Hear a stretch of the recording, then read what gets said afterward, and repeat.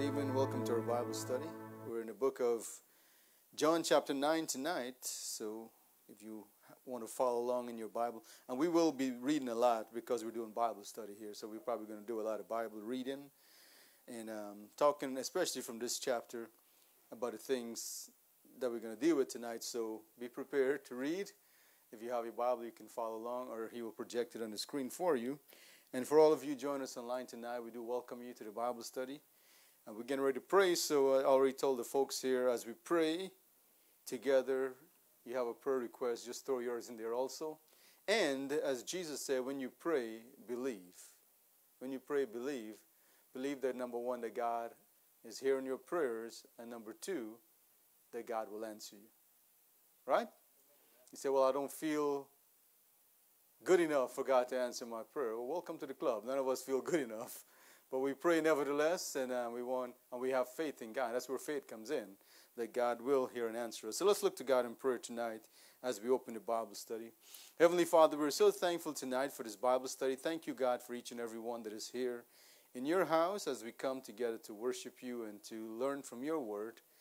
I ask tonight, God, that you'll bless the Bible study. We pray for your anointing and your unction as the teaching of the word of God is going forth. I pray that you will give us understanding, give us ears to hear, and a heart or a mind to understand the things in the Word of God. Tonight, Lord God, we lift up our prayers before you. Whatever prayer request is going up before you, Lord God, I ask tonight that you will show compassion upon us and hear and answer our prayer. Prayers, God, work on our behalf. Bless, accomplish your will. In Jesus' name we ask these things. Amen. Amen. And so we're in John chapter 9. John chapter 9. And this chapter deals with this man that was blind from birth. He was born blind, and Jesus came his way. And Jesus opened his eyes. And then a big discussion began to take place between him and the Jews or the Pharisees. They began to question him, trying to find fault with the whole situation, trying to criticize Jesus for doing such a great miracles and stuff like that. But the thing what I want to focus on tonight in this Bible study is this. This man had a story. He was born blind. And here we are, thousands of years later, we're talking about him. We're talking about his life. We're talking about how Jesus healed him. And so tonight's Bible study is God can use your story also. God can use your story also, and never look down at your life. A lot of times, as we shared the scripture before, the Bible said, all things work together for good to them that love God and to them that are called according to his purpose. And we do not understand everything we will have to go through in life. Even from this point on, all the way to the end, we do not understand it, and we do not understand everything that happened to us as we were growing up. Maybe some of us went through difficult times, challenging times, hardship. Some people go through things that are not even worthy of me, or it's not even good enough for really, or not good enough, or pleasant enough for me to talk about. But people go through all kind of things in their life as they're growing up as a child, and different things they may suffer, different things you have to deal with, and certain things that you yourself may not want to broadcast or tell anybody about, which is fine, but remember that it's your story. It's your story, it's your life, and God can use it for his glory. God can use it for his glory. God can use you and everything that you have endured to this point of your life, or will continue to endure in life. God can use you and use that story to help other people, as he did for this blind man. And so we'll begin the Bible reading in John chapter 9. We'll read the first 12 verses, and then we'll go back and talk about it and some of the things that is contained here. Verse 1, and as Jesus passed by, he saw a man which was blind from his birth. And his disciples asked him, saying, Master, who did sin, this man or his parents, that he was born blind? Jesus answered, Neither had this man sinned nor his parents, but that the works of God should be manifest in him. And that's where I'm taking this from, about God can use your story. That verse right there. In verse 4 he said, I must work the works of him that sent me while it is day. The night cometh when no man can work. As long as I am in the world, I am the light of the world. When he had thus spoken, he spat on the ground and made clay of the spittle, and he anointed the eyes of the blind man with the clay, and said unto him, Go, wash in the pool of Siloam. I guess that's how you pronounce that, Siloam, which is by interpretation sent. He went his way therefore and washed and came seeing. The neighbors therefore and they which before had seen him, that he was blind, said, Is not this he that sat and begged? Some said, This is he. Others said, He is like him. But he said, I am he. Therefore said they unto him, How were thine eyes opened? He answered and said, A man that is called Jesus made clay and anointed mine eyes, and said unto me, Go to the pool of Siloam and wash. And I went and washed, and I received sight. Then said they unto him, Where is he? He said, I know not. And so that set the background for the story. Here was this man that was born blind, and later on we found out that he wasn't a teenager. He was an older man. We'll get to it eventually. I think he was in his 30s at that time when Jesus healed him. So he had been in this condition for a long time, blind, and no doubt wondering to himself, why was I born in this condition? Maybe he had siblings. Maybe he had cousins. Maybe there were neighboring kids that were out playing and running around and having a good time doing things that kids usually do, but he was limited. He was hindered by his situation, and maybe for years he questioned God, why? Why you allow me to go through this? Why you allow me to face this situation? Why couldn't I have been like other kids that grew up as a normal person? And maybe he didn't quite understand his life, but we find here that Jesus had a purpose for this man. Right? Jesus had a purpose. God took his story and immortalized it in his word that will be preached for generation to generation. God saw something in this situation. And so, like I said, a lot of times we don't always understand God why. Why do I have to go through this? Or why did I have to face this situation? We may not always understand it, but remember all things, if you really love God and you're called by God to be his servant, the Bible said all things work together for good. Can I get a witness tonight? Amen? All things do work together. And so maybe he didn't understand. And so the question was presented to Jesus in verse 3. Jesus, or verse 2, as a matter of fact, and his disciples asked him, saying, Master, who did sin? That this man, who did sin? This man or his parents, that he was born blind? So you see, they naturally assumed that it was this man's fault that he was born blind. Or maybe it was his parents' fault that he was born blind. The way people think, something bad happened to you. Oh, you might have really got in some trouble with God. That's not always the case, right? We look at Job. The Bible said that he was a just man, perfect in all his generation. There was nobody like him. He was perfect. He feared God. He hated evil.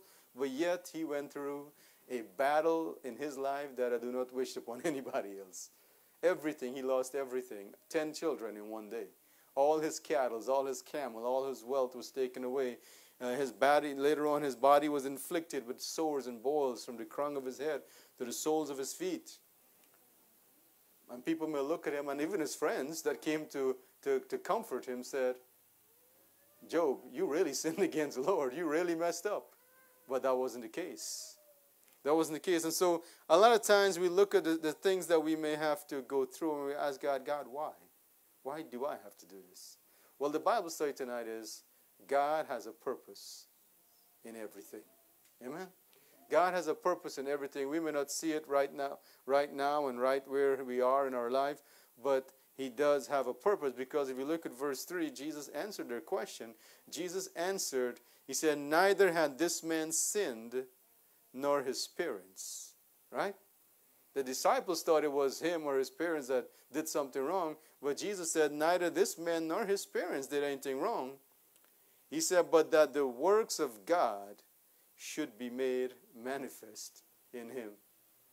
He was born this way because God had a plan for him. He was born blind because God was going to use this man as an example to demonstrate his power in his life. God was going to use his story. Now, this happened 2,000 years ago. Here we are still talking about it. If God can heal this man that was blind, born blind, God can open his eyes. Can he not do something for us? That may not be as difficult as opening our eyes.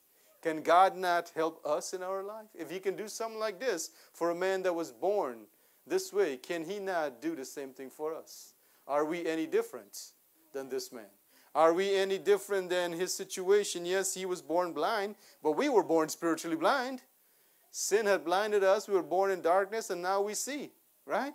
Now we can say, God, open my eyes, my spiritual eyes. I can see clearly what this world is all about. I can see clearly that life is not eternal on this life, and that I need to make preparation for the one to come. A lot of people go to their deathbed never understanding death. A lot of people go to their deathbed never understanding that we don't need to allow life to really beat us down every single day. I understand there are challenges and difficulties that come, but we are not the devil's whipping boy or whipping girl or whatever. We belong to God, right? We belong to God, and we have to realize that God needs to open our eyes to see that we are not just some, forgive me to put it this way, we're not just some lowlife. We're not just some beggar on the side of the street, spiritually speaking here, right? We are children of God. We've been created in the beauty of God, in the image of God, and especially if we were born again, we're saved. God has taken us out of the kingdom of darkness. He placed us into the kingdom of his dear Son, and he has a purpose for our life. And so the Bible study is God can use your story. Maybe there's some things that you went through in life that God can use to help other people. Have you ever went through something and you're going through something and somebody came beside you and said, hey, I know what you're going through. I went through the same thing. And I know how you feel and understand if I made it through, you can make it also. Right? And they come beside you to encourage you because they went through what you're going through and they understand all the difficulty and the hardship and everything. And so they encourage you. And so you can do the same for somebody. You can do the same for someone else. You can come beside them and say, you know what, let me tell you what God did for me. I was dealing with this. This was a burden to me. I was weighed down. I was heavy laden. I was cast down, if you will. And I came to Jesus. I just brought my problems and I gave it to the Lord and asked God, God, help me with these things. And yes, it was a challenge. It was a battle to let it go. But once I let it go and I give it to God, God took that burden off of me and he filled me with his peace and he gave me an opportunity to continue to follow in the right direction. And now somebody else is being blessed by your testimony.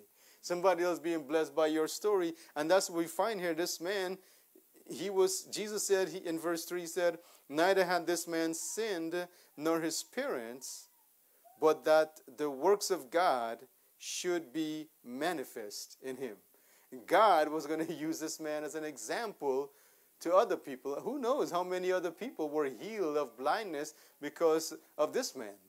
Or maybe other people, the people that knew him that we read about, that said, isn't this he that sat outside and begged?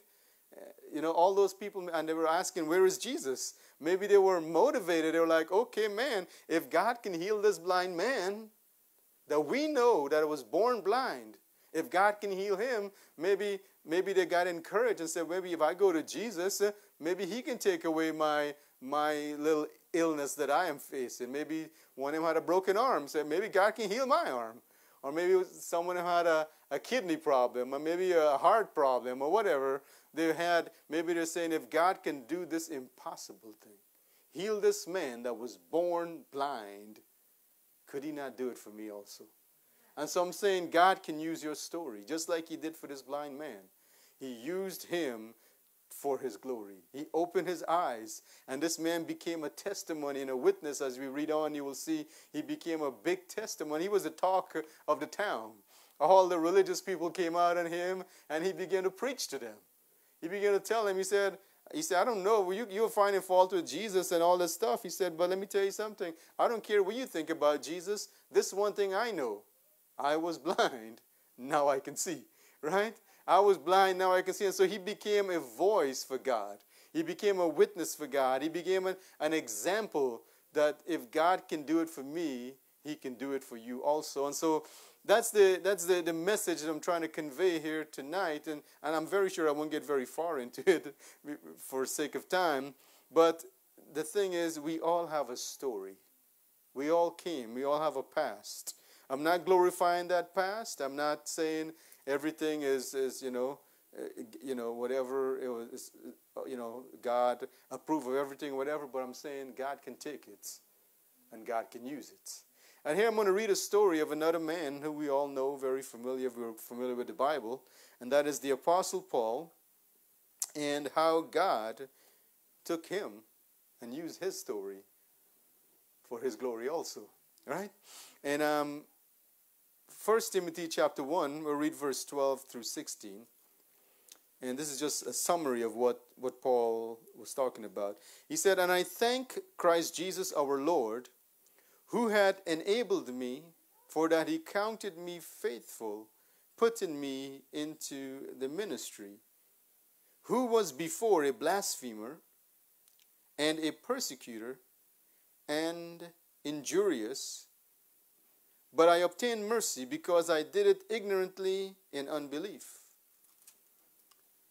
And the grace of our Lord was exceeding abundant with faith and love which is in Christ Jesus. This is a faithful saying and worthy of all acceptation, that Christ Jesus came into the world to save sinners, of whom I am chief. Howbeit, for this cause I obtained mercy, that in me first Jesus Christ might show forth all long-suffering, for a pattern to them which should hereafter believe on him to life everlasting. And so Paul was writing to Timothy here, this young preacher, and he was using himself as an example. He said, you know my life before I became a Christian, how I persecuted the Christians, I hated the Christians, I imprisoned the Christians, I beat them. He said injurious, meaning he caused injury to them. And so we look at his life, how he was blaspheming God and doing all these evil to wipe out Christianity. And then one day, on the road to Damascus, to do more harm and hurt to Christians, Jesus met him. Jesus appeared to him on the road to Damascus, the great light that shone round about him, and he heard the voice of Christ saying, Saul, Saul, why are you persecuting me? It's hard for you to kick against the pricks. And when Saul realized that he was really fighting against God, he didn't quite understand that that's what he was doing. But once Christ appeared to him and he understood that he was really fighting against God, he surrendered his life to the Lord and said, Lord, what would you have me to do? And Jesus told him to arise, go into Damascus. He said, and I will show you there. And we know the whole story. He sent Ananias the prophet to pray for him. He recovered his sight. And from that point on, God began to use him for the propagation of the gospel. And we know this man wrote many of the books in the New Testament. And his life speaks to us even this very day. His devotion, his dedication, his commitment to God, his faithfulness, his love, his passion for the work of God, and all these things, it speaks to us so much because he was a man that God took his story. He was an evil man in the sight of God because he was fighting and destroying God's people, fighting against God's people and destroying them. But God took him and God used him, right? God turned it around. And so I'm talking about God can use your story also. And throughout the book of Acts, or not throughout the book of Acts, but different times in the book of Acts, Paul will refer back to this very time. When he will testify to people, he will tell them, look, I used to persecute Christians. I used to kill Christians. I used to imprison them. I used to beat them, but I obtained mercy.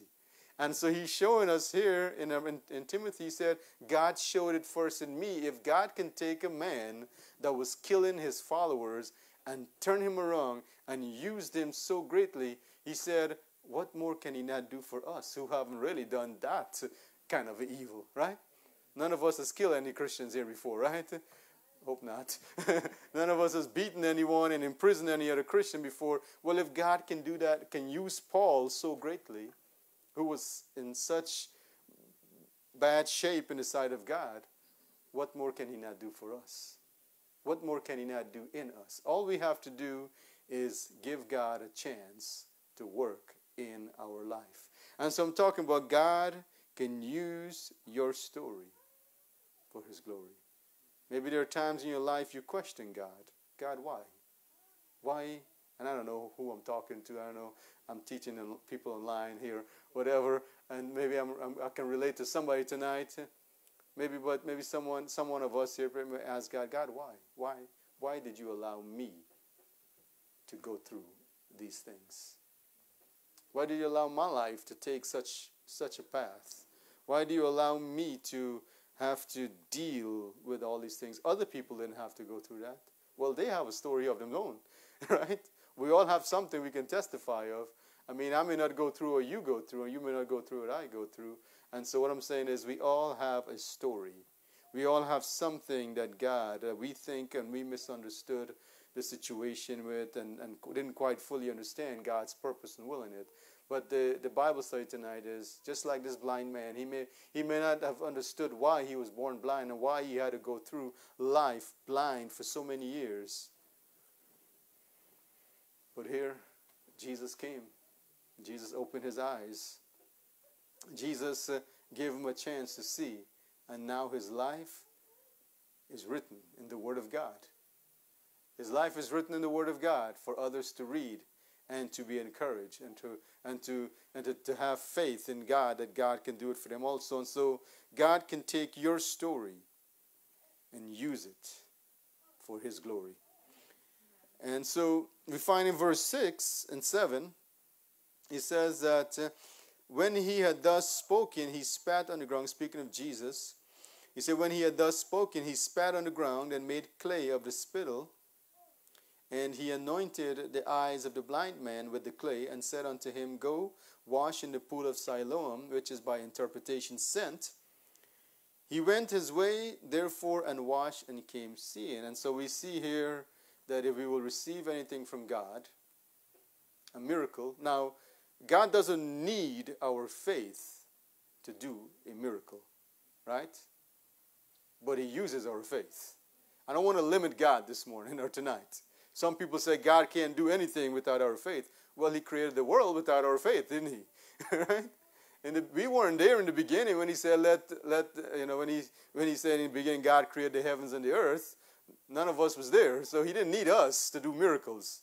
And God doesn't need anybody to perform a miracle. He can perform a miracle if he wants to. Man, he created us without our permission, right? He created all the animals, the trees, the seas, all the ocean, the sea, the rivers, the plants, you name it. He created it all without permission or faith from anything. God is omnipotent. He's all-powerful. He can do whatever he wants. But when it comes to Christianity and it comes to us receiving something from God, God works with us as a team. His power and our faith is what produces the miracle. And that's what we see in these two verses. Jesus, the Bible said, he spit on the ground and he made a spittle with the clay. Do you like how God does things? You want me to heal you? I'm going to spit in your face. Huh? He spit on the ground. You made some clay. I don't know how much spit he spit in there. Evidently, he probably hacked up a good one, right? To make enough to put in his eyes. And so he did that, and he put it on the man's eyes. And he told the man, now you have to do something. Right? He said, I've already done my part. I made the clay. I put it in your eyes. Now you have to do something. You go to the pool. Faith in action. and showing us tonight in dealing with us, he limits himself to work with us so that, like I said, God's power and our faith and obedience can bring about the miracle. The man went. He did what Jesus told him to do. He could have complained, Lord, can't you not see I'm blind? But he didn't, because he got everywhere else before being blind, right? And so he didn't use that as an excuse, because if he wanted to go places, he went. Evidently, he went somewhere to where Jesus can meet him, even though he was blind. And so when Jesus told him to go to the pool of Siloam, he went. He obeyed the Lord. He went, he believed God, he went. Jesus did his part. He put the clay in his eyes, he touched him, sent him, he went, he washed, and he came back seeing. You see how faith and obedience works? Say, preacher, I want a miracle in my life. I want God to work something out. Well, we have to be willing to obey the Lord, do what God tells us to do. And we also have to have that faith in God, that God will do it. Nobody can do it for you, right? Nobody can have faith for you. I can teach you about faith. You can read all the books about faith in the world that you want to read, but you have to have it. You have to say, God, I believe. I believe you. I believe you. And that's what faith really is. It's very simple. Don't complicate faith. Faith is simply, Lord, I'm asking you to do this for me, and I'm believing you.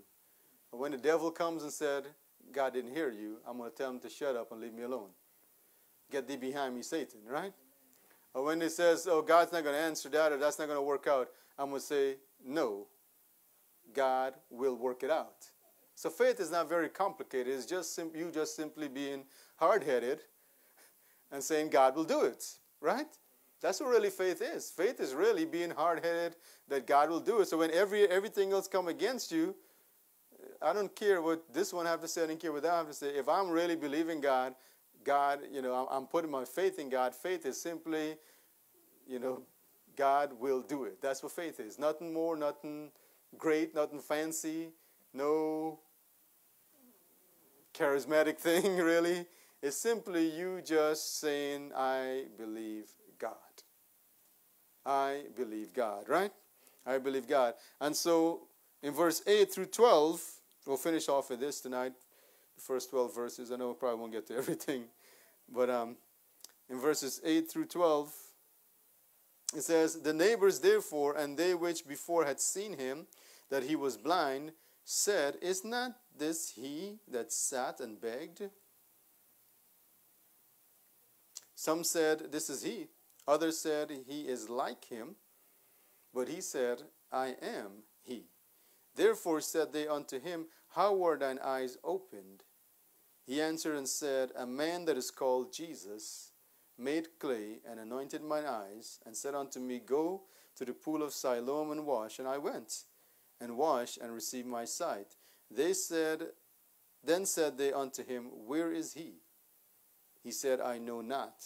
And so in this last one, God, like I said, God, when he allowed things to happen in our life, I'm talking about God can use your story. He will use your situation for his glory, if you let him. If you let him, he will use your situation for his glory, if you let him. And that's what this man happened.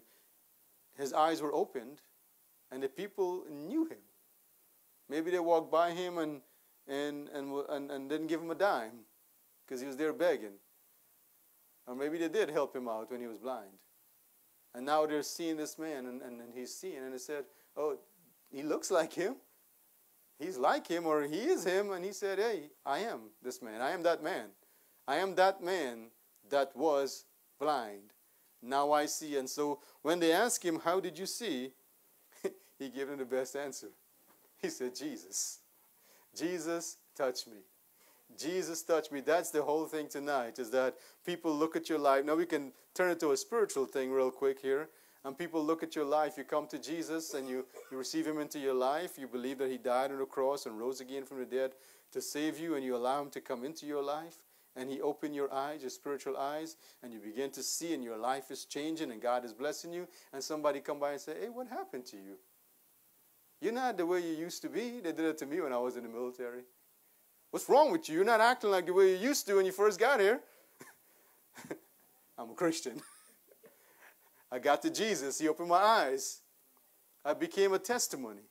God was using my story for his glory.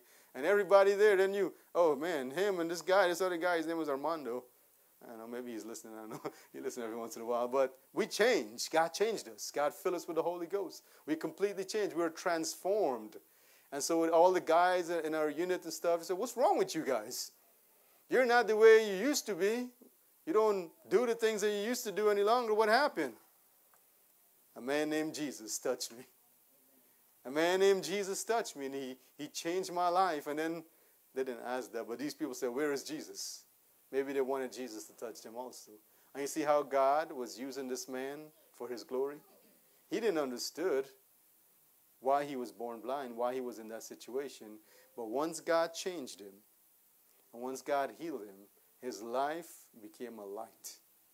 His story began to give glory to God. Who knows how many people were influenced and touched by this situation right then around that area. And even unto this very day, thousands of years later, how many people have heard messages preach about this man, and they took courage and said, well, if God can do it for him, God can do it for me also. Amen? And so the Bible study is tonight is, you may not always understand the road that God leads you down. As David said, yea, though I walk through the valley of the shadow of death, he said, thou art with me. Well, right before that, he said, you'll lead me in the paths of righteousness, and he will lead me beside still waters and green pastures. And so we will understand all the things and all the ways that God will lead us, sometimes in the way of peace, sometimes in the way of plenty and blessings, sometimes in the way of good things, and sometimes through the valley of the shadow of death. But you can rest assured through it all, God will use it for his glory if you let him. Let him use your story. And so with that, we'll conclude the Bible study tonight. And the title is, God Can Use Your Story also. You may not understand it all, but if you give God a chance to work in your life, he can use you for his glory. Father, thank you for the Bible study. Thank you for every word in the gospel and the message here that we're sharing. I pray, God, that you will use it for your glory tonight. Touch hearts, touch lives. Let us all understand that you have a plan and a purpose for our life. And tonight, Lord Jesus, I pray for everyone here and those that join us in line, that you'll keep your hand upon us and strengthen us and draw us closer to you. We love you and thank you. In Jesus' name, amen. Amen. God bless you all.